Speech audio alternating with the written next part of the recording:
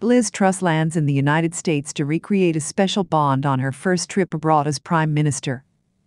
Liz Truss has arrived in the U.S. and is set to meet U.S. President Joe Biden on her first overseas visit as British Prime Minister. Relations between the two leaders are already strained by her threats as Foreign Secretary to scrap post-Brexit trade deals in Northern Ireland. Biden has expressed concern that peace in the state should not be undermined by Britain's Brexit issue, which is why she is reluctant to sign a free trade deal with Britain. However, it is highly likely that the two countries will find common ground in taking a hard line against Russia over an invasion of Ukraine and sharing a hawkish stance on China. Truss used her visit to the United Nations General Assembly in New York to underscore Britain's long-term commitment to Ukraine and its people, pledging at least her £2.3 billion in military aid next year. In recent days, Ukraine has made significant military gains against Russia, and the eastern regions of the country have been liberated from its forces. The UK is expected to provide the country with more equipment such as the multiple launch missile system that recently helped Ukraine reclaim more than 3,000 square kilometers, 1,200 square miles of her land. It is already her second largest military donor to Ukraine after the United States, and in 2022, she will provide £2.3 billion, hundreds of missiles and her 5 air defense systems. I plan to train the army. Ahead of the trip, Truss said, "Time and again, these brave people have stood up to the skeptical and shown what they can do when given the necessary military, economic and political support. My message to the people of Ukraine is that the UK will be behind you every step of the way. Your security is our security.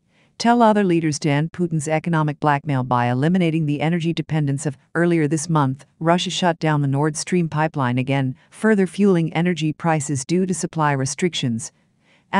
Truss says, "Russia's dependence on energy is manipulating too many lives in Ukraine, Europe and around the world." Their most important bilateral meeting, which will define the special relationship over the next 2 years, is that with Biden after a scheduled Downing Street meeting was postponed to Wednesday at the United Nations. Tensions already exist over Brexit between the two leaders inherited from Boris Johnson's government, amid signs that negotiations between the UK and the EU are slowing in the long run. Both sides are said to be hoping to improve relations. Labour, meanwhile, said Truss was cold-mouthed by Biden after scheduled talks didn't take place ahead of the Queen's funeral. Shadow Foreign Minister David Lammy said we should get Britain out of the cold and start rebuilding our diplomatic influence. He wrote that for 12 years the Conservative government has made diplomatic gaffes, announced plans to break international law, failed to deliver on climate protection promises, and cut off international aid. It has damaged and isolated Britain from the rest of the world. Lammy added that Truss needs an urgent wake-up call to the damage her ruthless approach to foreign policy is doing to Britain's national interests, adding that the Labour government would stand up to the lawless strike protocol and back to the table with the EU to restore UK's 0.7% aid target. "We hope to resume negotiations with the EU within a few weeks."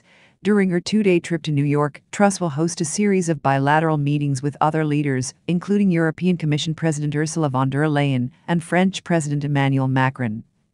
It will be the first official meeting between the two since Mr. Truss commented in the Tory race for the lead that President Emmanuel Macron had the jury out on friend or foe.